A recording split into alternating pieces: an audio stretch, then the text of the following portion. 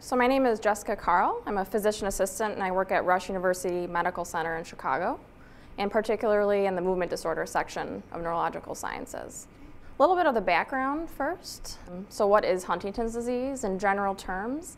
It's a progressive neurodegenerative disorder. So it's characterized by progressive dystonia, chorea, Parkinsonism, as well as several different cognitive issues and psychiatric issues. And in the literature, there really isn't that much known about deep brain stimulation and Huntington's disease. There's a little bit about chorea, the choreic phenotype of Huntington's disease, and DBS is a treatment option for that, but really not the dystonic phenotype, which is what our aim of the project was, or the case report rather. So a little bit about the patient. So he's 66 years old when he presented to us, and he had a 30-year history of Huntington's disease. And the last 10 years before he came to our clinic, he started to develop this disabling truncal dystonia. So really like back arching and really throw him out of his seat. He was unable to sit in a chair. He couldn't have dinner with his family. He couldn't go to the movie theater. He couldn't really partake in any activities of daily living. And this movement was present sitting, that was the most severe, but also standing. So it really got in the way of his balance and walking and led to many different falls. And it also, even when he was lying down, so he couldn't get to bed at night. So he presented to us because he had failed several different medications. He had bilateral paraspinal botulinum toxin injections in his back, and none of this really helped. So he came to us to see if DBS was a potential option. So we really looked at this patient, as we do all of our patients, as a case-by-case basis. You know, this was our first patient with Huntington's disease that we even considered surgery for. But we decided that because primary indication was the dystonia, that we would go ahead with the surgery. So we implanted a couple of years ago bilateral GPI DBS for this patient, and approximately 1 month after the surgery, we started stimulation. Very basic programming parameters to start, but really within 2 weeks, he noticed significant improvement in his movement. So the result was quite immediate. We did tinker with the stimulation parameters for over 6 months or so, but really 2 weeks, 4 weeks, he was really doing quite well after stimulation was initiated. So he was able to sit in the chair like I had said. He was able to do different things with his family, and his quality of life really improved.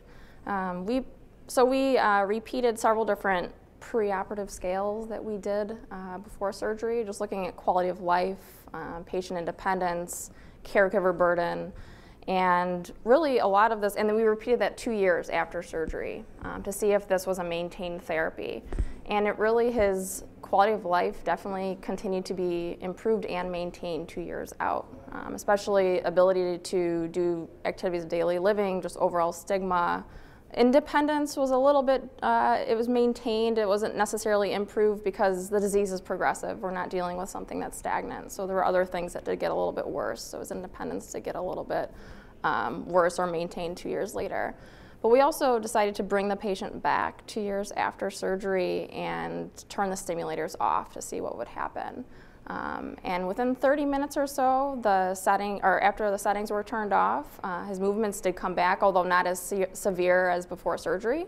And we repeated different dystonia rating scales and the UHDRS, which is a Huntington's disease rating scale. And really the dystonia and the off and the on state was significantly improved still, especially in the trunk and even his lower extremities. That movement improved as well.